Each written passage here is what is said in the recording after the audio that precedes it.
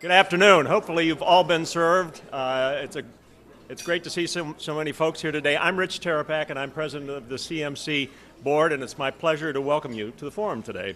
In case you haven't done so, as Jane pointed out earlier, put your phone in whatever capacity you can that you can still tweet, but we don't hear anything about it. So remember to do that because it can be sort of annoying. Before we get started today, I want to talk about some of the things coming up in the very near future, as in tomorrow and the day after. It's a busy week for us. We have 3 events this week.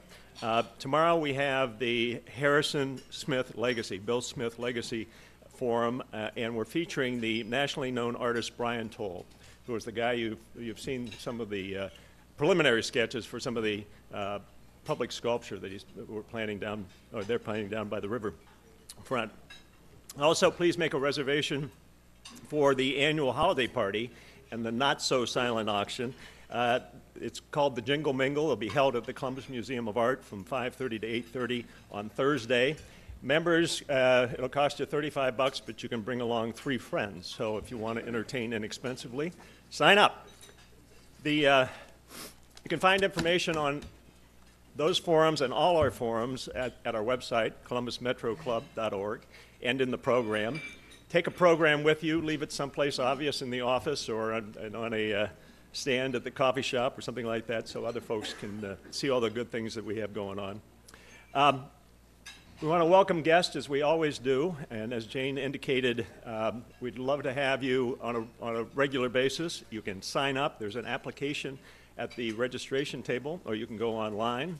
And when you do sign up, for the very small dues that we charge, you also get a free lunch the first time. Want to recognize our sponsors for today, and actually for the year. The companies listed on the back of the program are our program sponsors, and what they do to help underwrite our activities is about 50% of our annual budget. If there's someone else you'd like to see on the list, like your company or firm, who is not on that list, please see our CMC staff, and Jane Scott or P. Susan at the front desk can help you.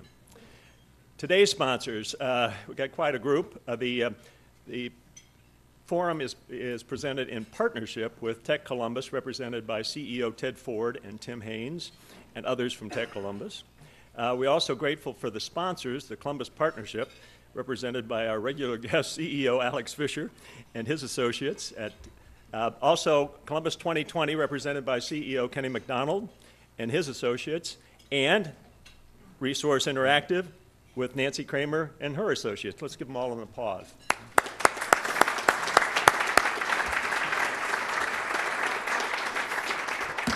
Thank you, one and all.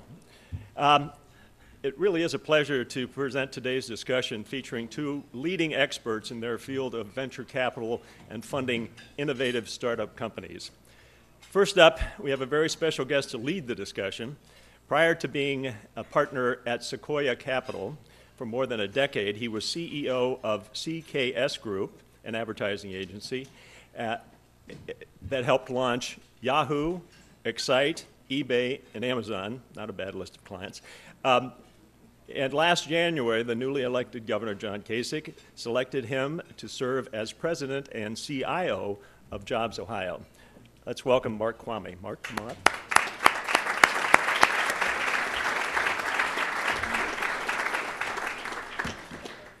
And our speaker also joined Sequoia in 1986 after working as a reporter for Time magazine. He also wrote a book in 1984 entitled The Little Kingdom, The Private Story of Apple Computer. His internet company investments include, listen to this list, Google, Yahoo, PayPal, Apple, Cisco, Webvan, YouTube, eToys, and many others. Forbes magazine has recognized some of his accomplishments on the Midas list. In, I believe it was 2006 or 2007, he was the deal maker of the year in the technology industry. He's also earned a place in 2007 on the Time 100 list. He ranked number 2 on the Forbes Midas list for 2008 and 2009. Please welcome the managing partner, director, Sequoia Capital, Mike Moritz.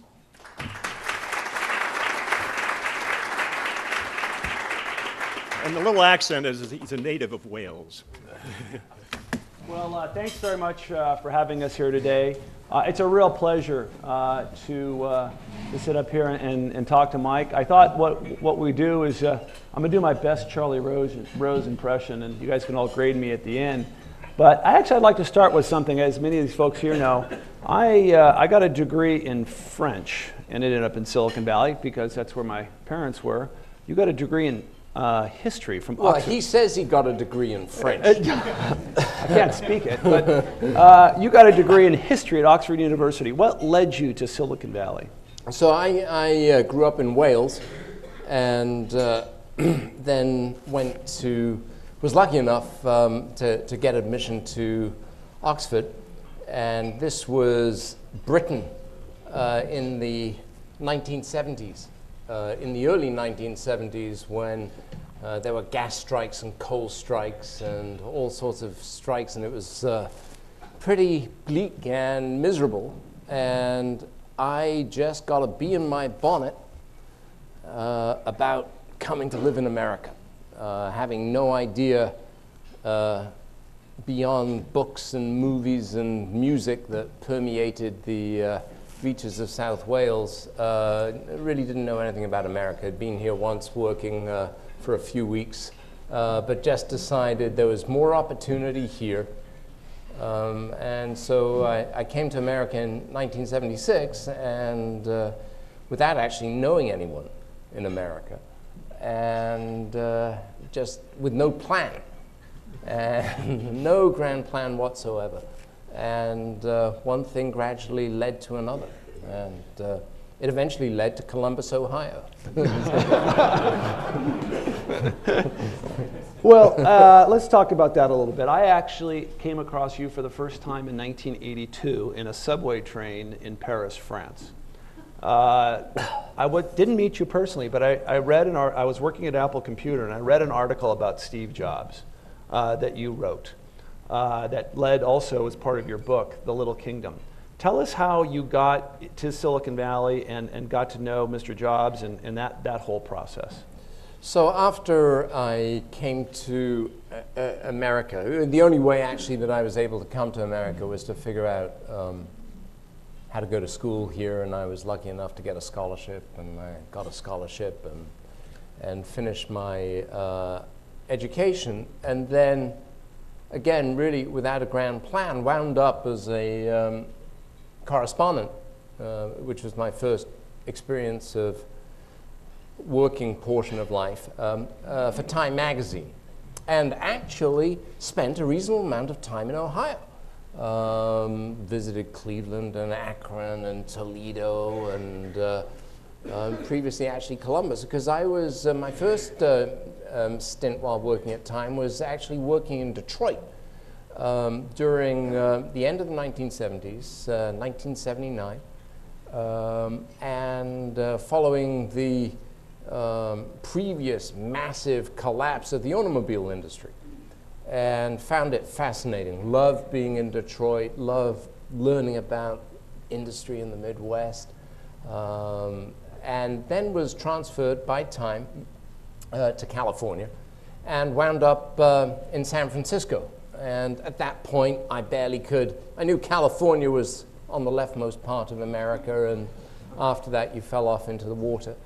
And in San Francisco, I didn't know about Silicon Valley. I didn't know Silicon Valley existed, but my job was to get stories in the magazine, and I got very interested in what was happening in Silicon Valley.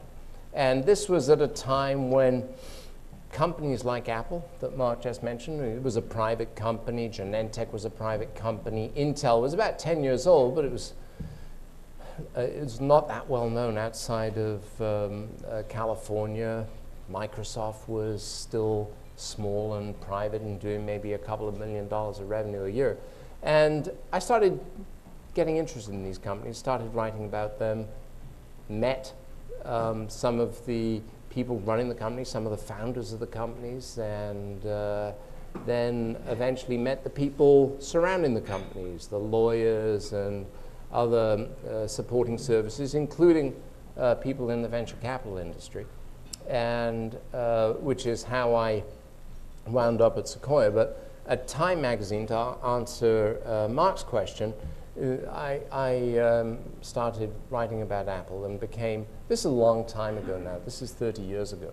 And this was just after, most of you probably, or maybe here in California, a lot of people don't remember the time that Apple was relegated to being a footnote of the personal computer industry. But back then, at the time that Mark was alluding to, IBM had just entered the personal computer industry, and Apple was considered to be a company in considerable peril.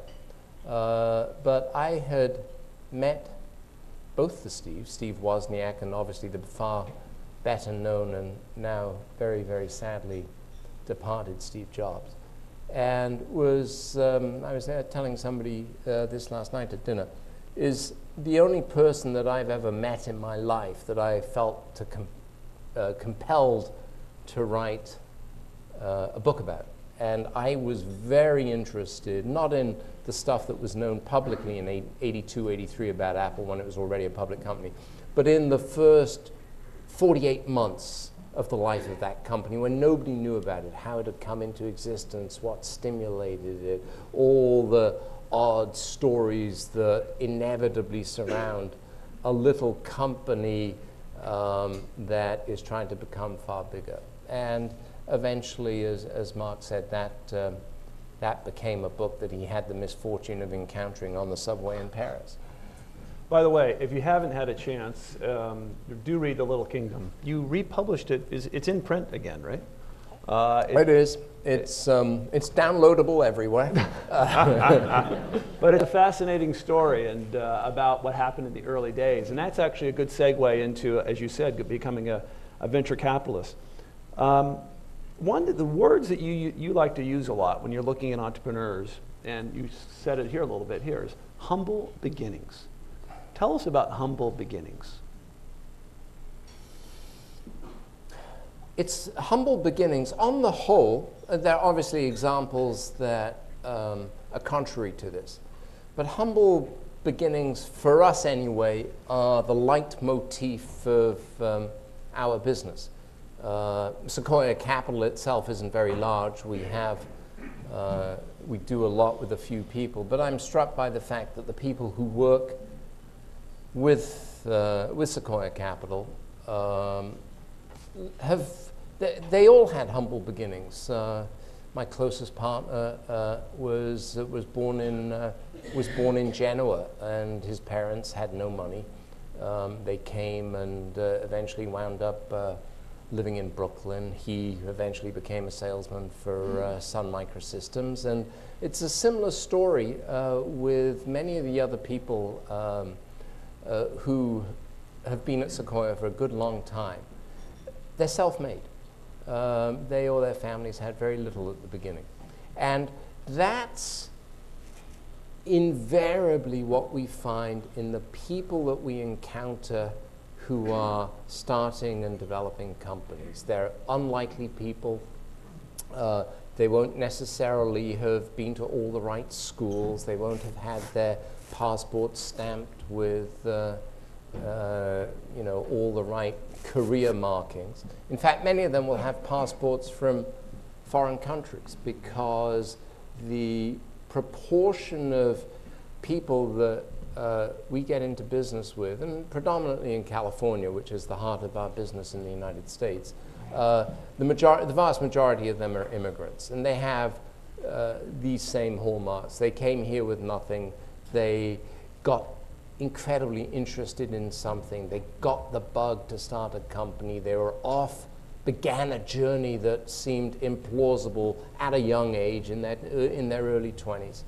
And they began that journey against all odds. And it's hard for all of us in this room, now that Apple is either the most valuable or second most valuable company in the world, to remember a time that nobody knew about the company. And it was just two people. But that's where everything begins. It began with the companies that Mark just mentioned, Yahoo and Google and PayPal and Cisco Systems. It's almost always starts with two people for some weird reason. I can't remember many companies where we just invest in one person. It's usually two founders, if only because one founder needs somebody else to talk to. But every company starts off as a complete unknown, and for us then it becomes this journey against all odds where nobody expects you to succeed.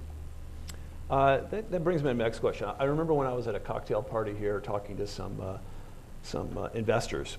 This is before the governor talked me into this high-paying job. And I was talking to a couple gentlemen. They go, yeah, we're looking at this company, but boy, that kid, man, he's 28, 29, wet behind the ears. What does he know? He doesn't know anything. Talk to us about how you see, I usually quote the quote that I'd say 70, 80% of the companies, the early stage companies that Sequoia funds, they're in their 20s, early 20s? Easily. So what do you see in that? My son Alexander, he's 23, just got money from a venture capitalist to start his company. Why are the youth, what do you see in the youth? Well, this sounds odd, but they usually know a lot more than we do. And everybody says, how can you say that? You're a 57-year-old has-been. How can a 19 or 20-year-old know a lot more than you? Well, for me, it's pretty easy. But if you step back and think about it, the thing they know a lot more about is what they're really seriously interested in. Malcolm Gladwell's written a lot about that and puts it very fluently and eloquently. But imagine if you're in your teens and you become fascinated with something, and you have that period of time in your teens and perhaps early 20s where you don't have distractions. You don't have a job, you don't have a family, you don't have commitments.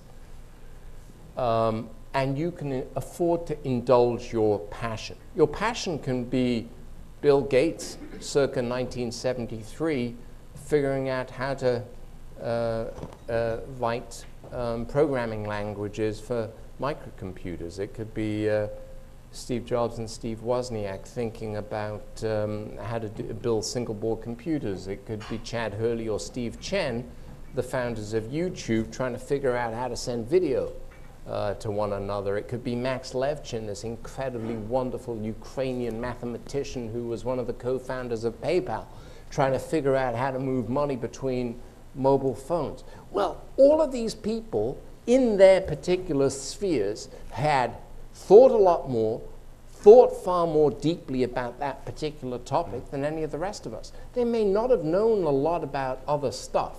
They may not have known how to read a chart of accounts or how to think about marketing or how to set up international operations or how to build a logistics center. But all of that stuff, you can hire people to do that. What you cannot hire people to do is to have the wonderful spark and founding instinct and deep fascination and abiding passion for a particular topic.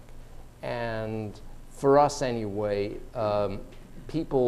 youthful people are by far the best guides to the future. And that's the reason that, as Mark said, the vast majority of companies that we get involved with anywhere, not just in California, but elsewhere where we do business in Israel, in China, and in India, that's a hallmark of our business. So this young entrepreneur, passionate for this idea, as a venture capitalist, you like to put money to work to invest in a good play to flip it very quickly? No, tell us, what is your philosophy as far as investing in these young entrepreneurs?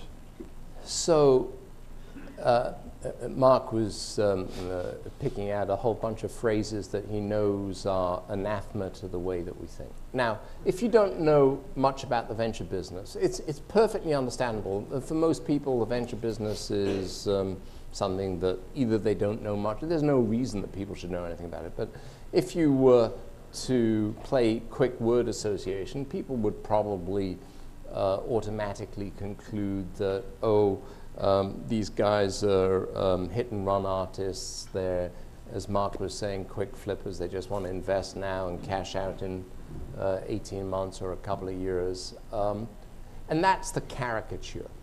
Understandable, but for the very best venture firms, completely, it's a complete mischaracterization.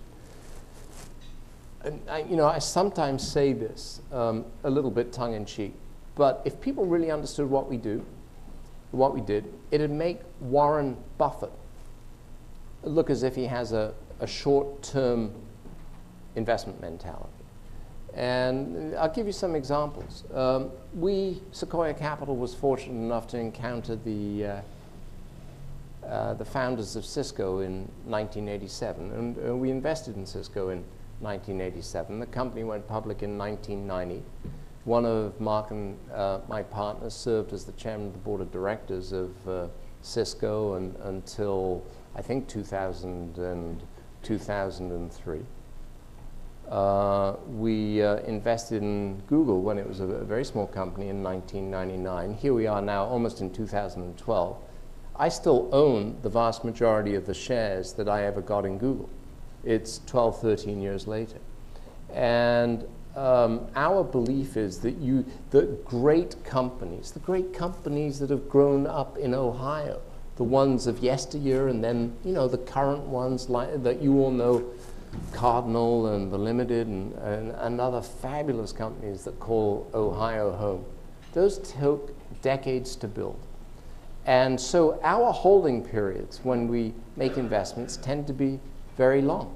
And we can afford it. We just don't think value doesn't magically assemble itself within 12 months or 18 months. And even when a company goes public, even though the companies obviously today are going public way later than they, on the whole, way later than they used to 15 years ago, for the really great companies, that the public, the IPO, is still, when you see it, 10 years hence, it's still very early in the development phase of the company. Cisco went public in 1990. Market cap was $300 million when that company went public. We have another company that, again, I have owned shares in probably now 23 years, a company called Microchip Technology. It's a semiconductor company. No reason that you should know about it, but it's a beautiful, wonderful business run by the same incredible guy who was running it in 1987. He's just developed a business over 25 years. And now, I don't want to paint myself completely as, we're not the sort of male equivalents of Joan of Arc here. There's an element of opportunism to our business. And obviously, there are very few great businesses. And some businesses over time, that the best thing to do is to sell them because circumstances have changed or the products are late or things have just disappointed. That happens. But for the great companies that come along, you want to hold them for decades. One thing that I've commented on quite a few times here is the lack of venture capital in Ohio. The Columbus Dispatch reported in 2010, venture capital about $150 million total in the whole state last year. Mm-hmm. What role do you think venture capital holds for job creation, for company creation, for doing the things that you do?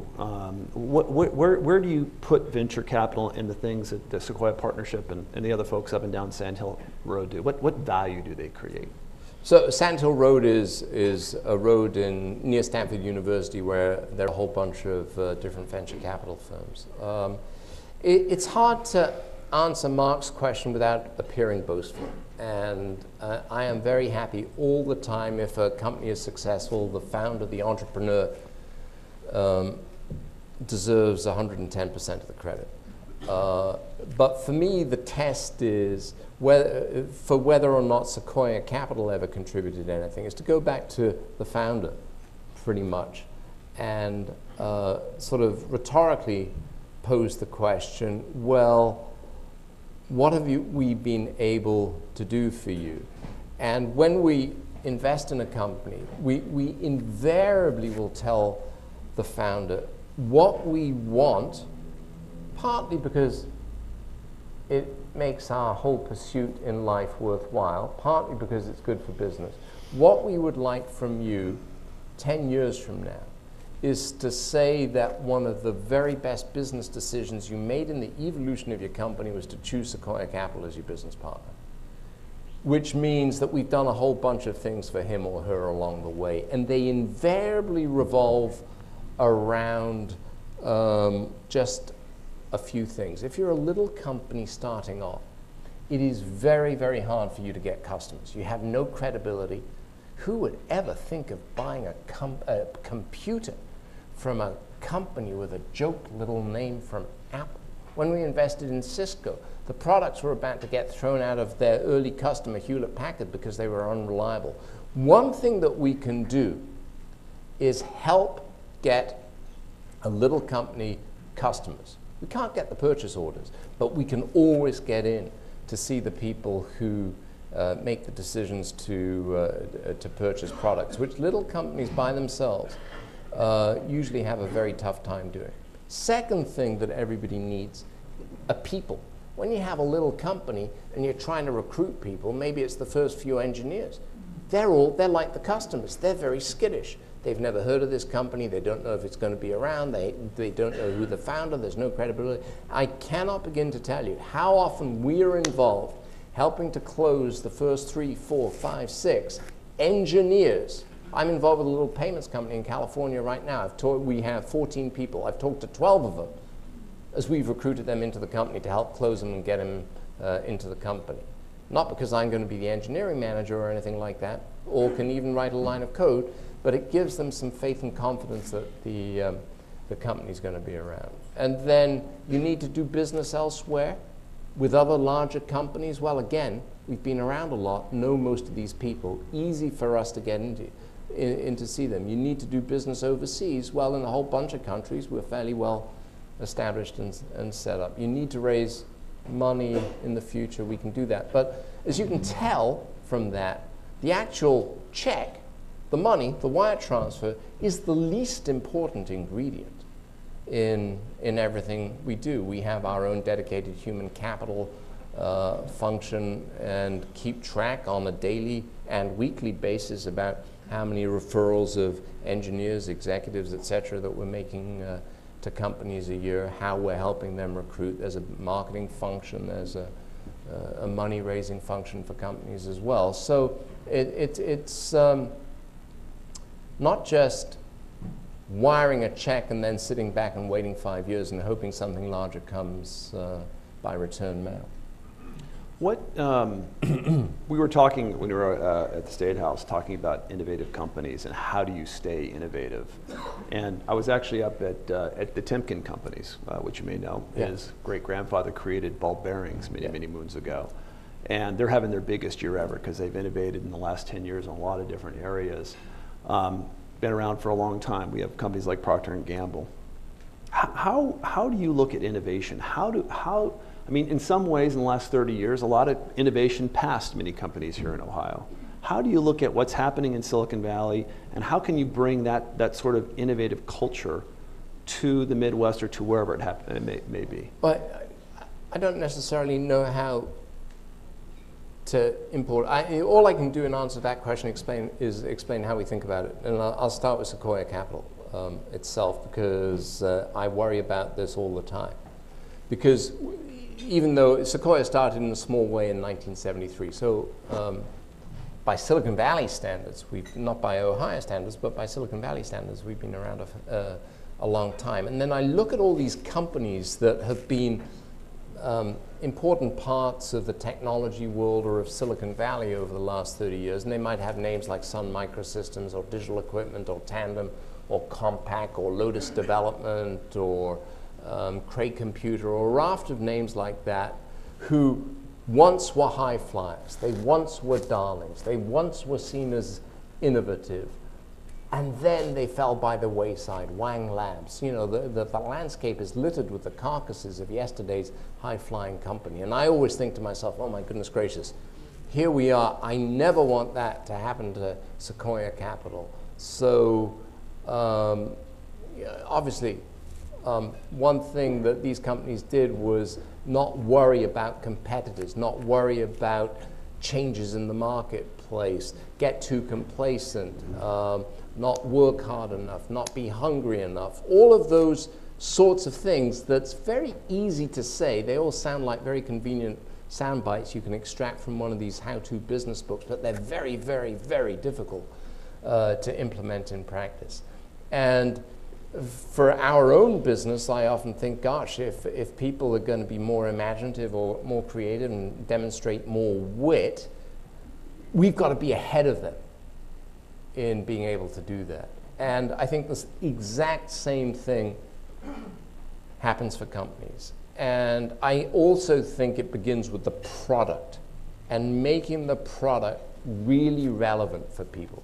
People have a successful company and they lose touch with the product and making it very, very important for the company. Just go back and, you know, there's all this stuff that's been written about Apple and Steve Jobs in the last few months is well worth reflecting on, because this was a man who took over a company that was essentially bankrupt in 1997. And he realized that the products that this company was selling were embarrassing. They weren't doing anything for the customer. They weren't distinctive. They weren't special. They had nothing that captivated the interest of the customer. And for me, at Sequoia Capital, it starts with, we're a service firm, not a product firm. It starts with the service that we're providing. Is it still relevant for our customers, who are, you know, entrepreneurs largely? For a products company, I think people, they just lose touch with the product. But I think, as Steve Jobs showed at Apple, absolutely anything. It doesn't matter whether it's, for me, you can look at two things, which I spent a fair amount of time thinking about both of these. One is Apple and the second is Singapore, which to me show that anything is possible for a company or for a state. Apple, because it was out of money and bankrupt in 1997 in the technology business. And the technology business is, believe me, because of the ferocity of competition, the single toughest place to turn around a company. And the second is Singapore, population, several million people, that was a malarial swamp in 1965. A malarial swamp in 1965. But people in both places decided we need to have a purpose, we need to be doing something that we really believe in.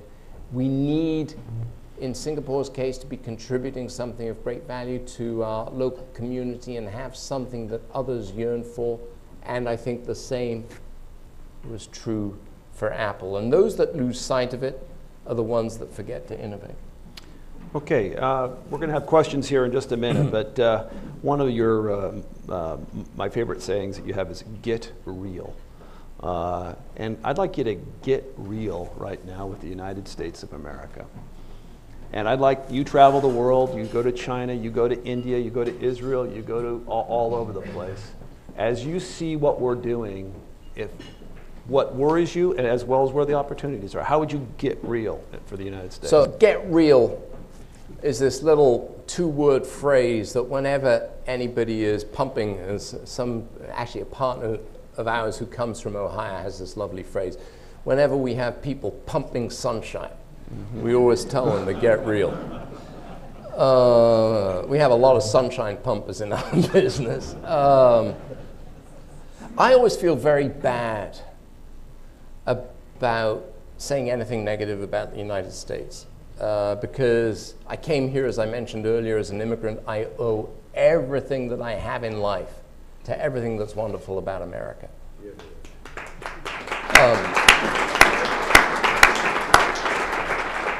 I'm an American citizen.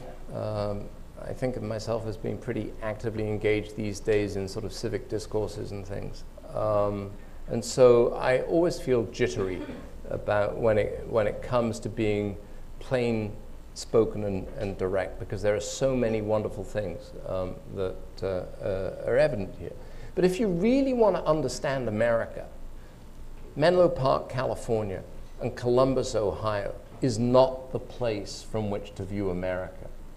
You want to go to Mumbai, you want to go to Saigon, you want to go to Shanghai and Beijing, and from there, you get a very different perspective about America.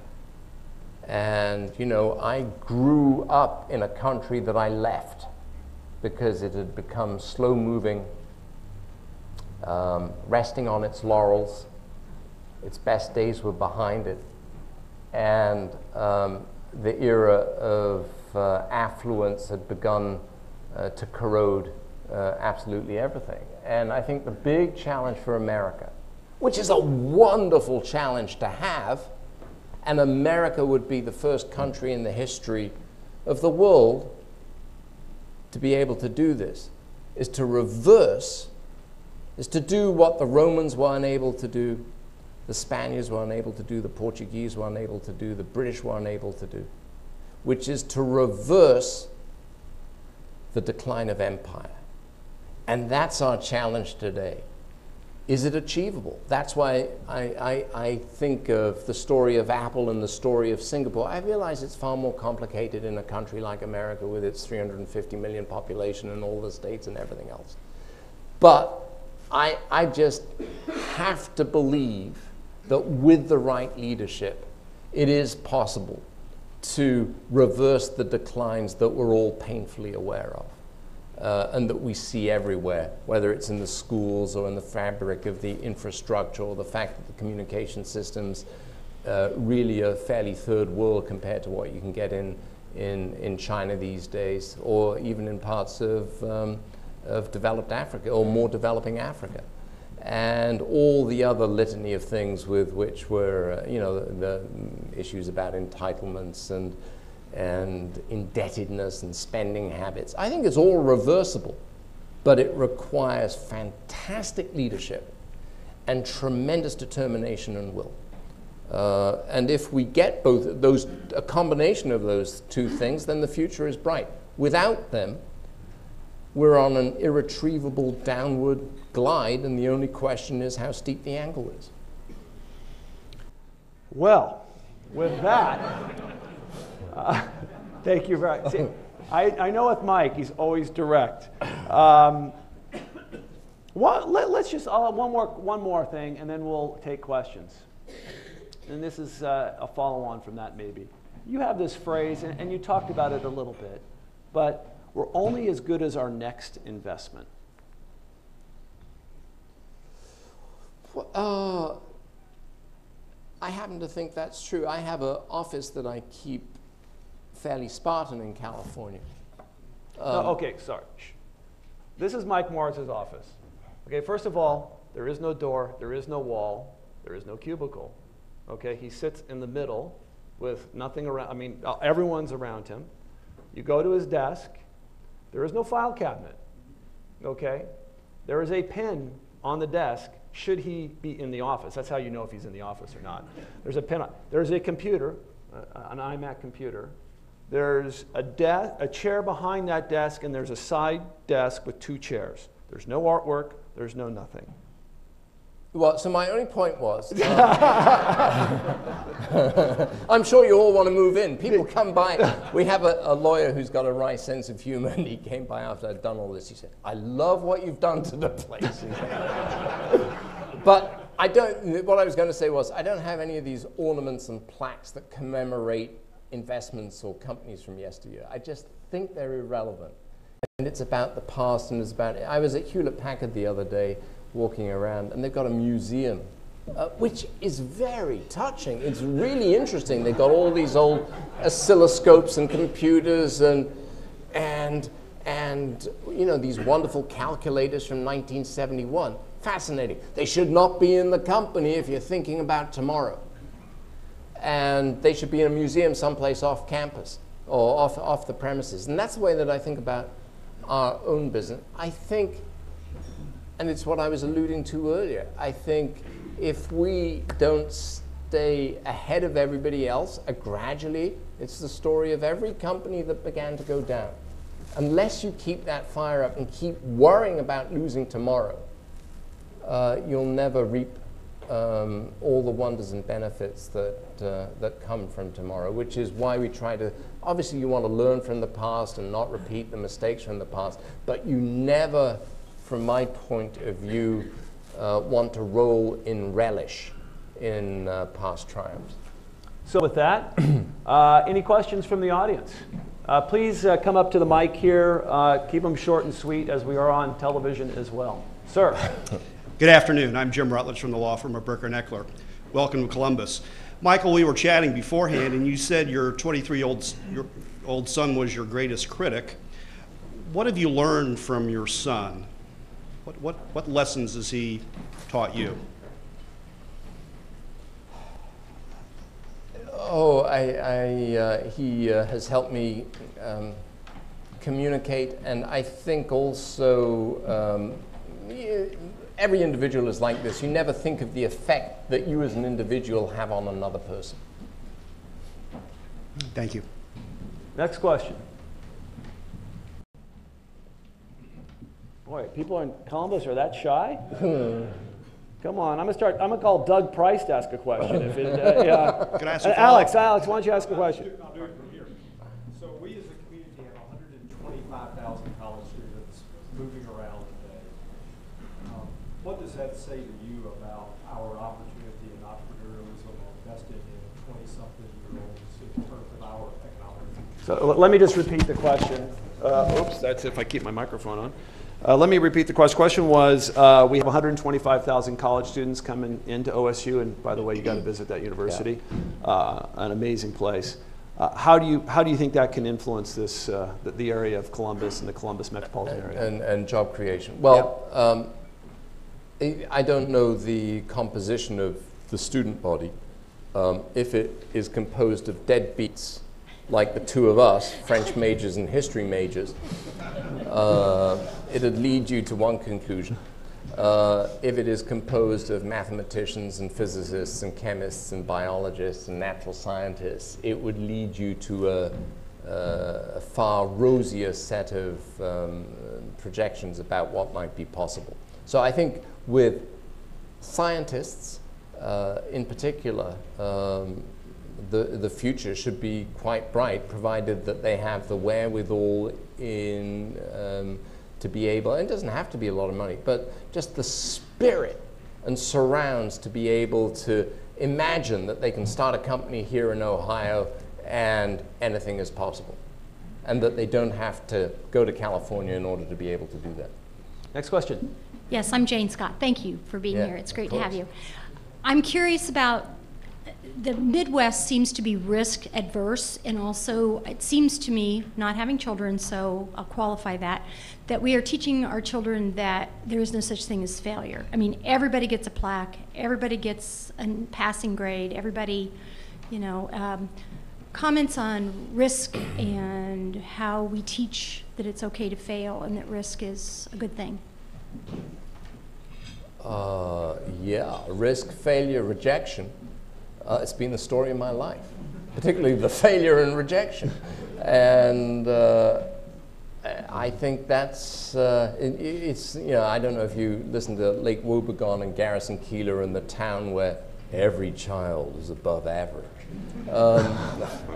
But clearly that's not the case. And instilling in people the fact that, gosh, you have to really fight for something that's worthwhile, or you're going to get buffeted and pounded and rejected, and you're going to fail along the way, but that's okay. Dust yourself off and get back up and fight.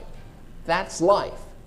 And in particular, that's all about building a business. I think, Mark has started several businesses. I've been involved with lots of businesses over time. I mean, looking at my email stream from this morning, and we're involved in a whole variety of different things. I'm looking at my emails. Most of them contain bad news about something or other.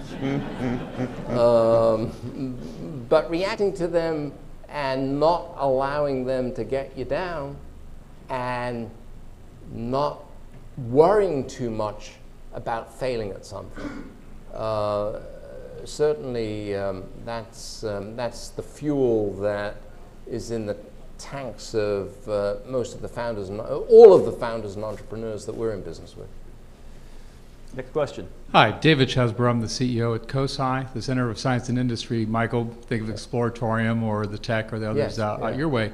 I'm going to triangulate. You talked about the America. You mentioned about Ohio State and scientists. Do you folks who invest in companies ever think about or look at or worry about science education? I mean, our domain is obviously the public understanding of science and innovation, encouraging. A lot of studies suggest that interest is a higher predictor than achievement in earlier grades into where the people go in life. So I'm just wondering what your perspective on that, if at all. Oh, we think about it a tremendous amount. You know, in Singapore, they go and recruit from mainland China the brightest 15-year-old mathematicians and scientists that they can get from the high schools, and they bring them to Singapore, and then they encourage them to stay in Singapore after they've graduated from high school and go to the universities.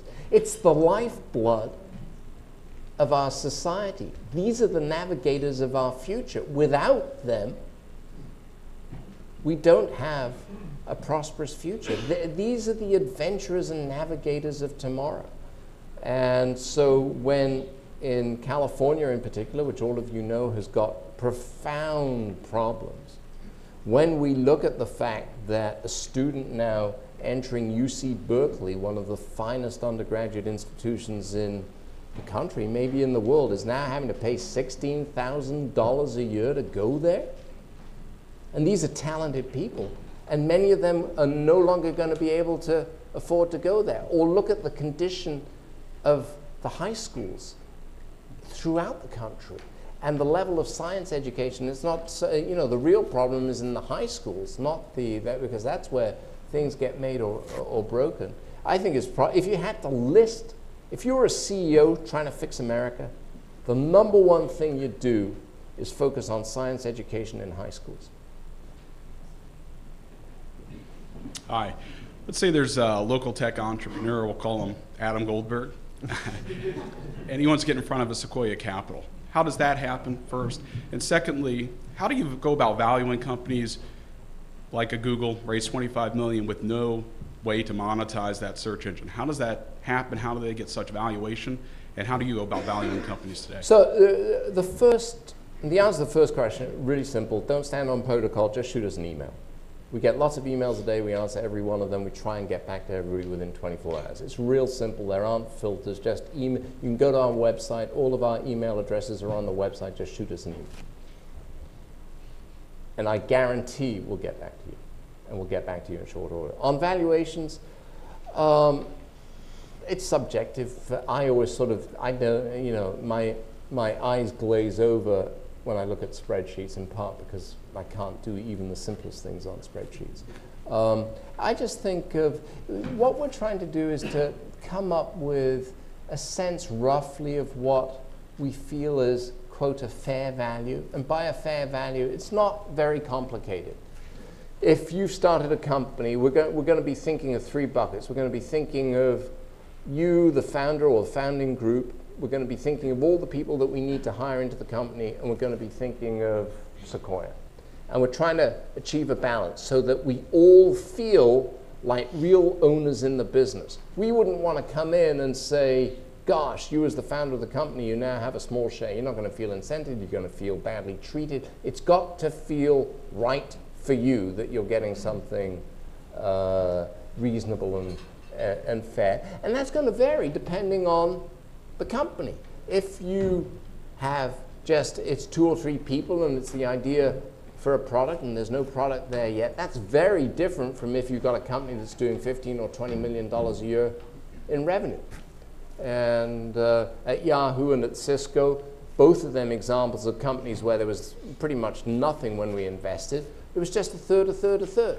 Third for the founders, third we're going to set aside for all the people that we're going to bring into the company over the next 5 years, and then a third for Sequoia. Real simple. And the most important thing, it felt fair to the founders. Next question. Steve Becker. Reading Berkshire Hathaway's annual report several years ago when they were looking for major acquisitions to make, after he went through the technical criteria, he said he'd promise you two things. One was complete confidentiality. The second was an extremely fast turnaround. He said, we can usually tell you in 5 minutes if we're interested. Mm-hmm. What are some of the characteristics and how long does it take you to get a real sense of, do you have an interest in the company? It varies a little bit, in part because sometimes what we're trying to figure out is whether there's an underlying technology that really works. That's a lot different from looking at, and I'm not demeaning this at all, but you know, if you're looking at a beverage company or logistics company that's got 30 or 40 years of operating history, that's different as opposed to looking at a startup. And these startups usually emerge surrounded by lots of other startups, all of whom are trying to do something somewhat similar. We can tell very quickly if we have zero interest. We can tell that within 10 minutes or reading the email straight away. Then let's assume we have some interest, but we don't know how deep our interest is going to be. That's going to take us a bit more time. And if we're then, think about it this way, if particularly in the venture business, we want to be very careful and purposeful about where we elect, not to invest the money so much, but where we're going to invest our time. Because as I was saying earlier, this can be a 5-year, 8-year, 10-year commitment. So we want to do as much as possible to get it right. So usually there, let's assume that first email piques our interest. From there to when we actually make a decision will probably take us 30 days. Okay, last question. Thank you. Roger Blackwell. As a person who observed Steve Jobs with more depth than most and certainly more length than most, what would you say would be traits of his that other entrepreneurs could or should emulate, and which traits should they avoid? It's a wonderful question, which probably is the topic of a book in and of itself. And obviously much has been written about Steve's difficult and mercurial personality. But on the whole, I think people who do unusual things, they're not saints. And whether it's true, you know, that was true obviously about Steve, but it's true about a whole load of other business leaders that all of us could identify with as well. And leaders in any role. It's a difficult thing to lead an organization as a saint every single day. But there are many lessons of things that Steve had. I think he had zero distractions in his life. It was just Apple and his family, and he kept everything else to one side. He wasn't distracted by all the other sorts of things that distract people. He understood that doing a few things, just a limited number of things, better than anybody else, was much better than doing a lot of things about the same as everybody else. He understood that customers are usually wrong. If you ask customers about what they want, they usually won't get it right. And there are many more such examples. I think there are probably 10 or 15 of those sorts of lessons that you can take away from Steve that would be as good a guide to what you need if you're thinking about starting a company as any 500-page manual. Great, thank you very much.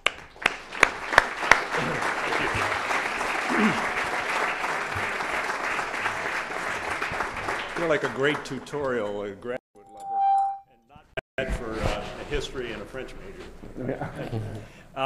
Want to encourage you to continue the conversation as we leave today. Out in the lobby, we got coffee and cookies and that kind of thing. Sign up for tomorrow's program. It's a little bit different approach to things, and you'll meet this great artist, Brian Toll.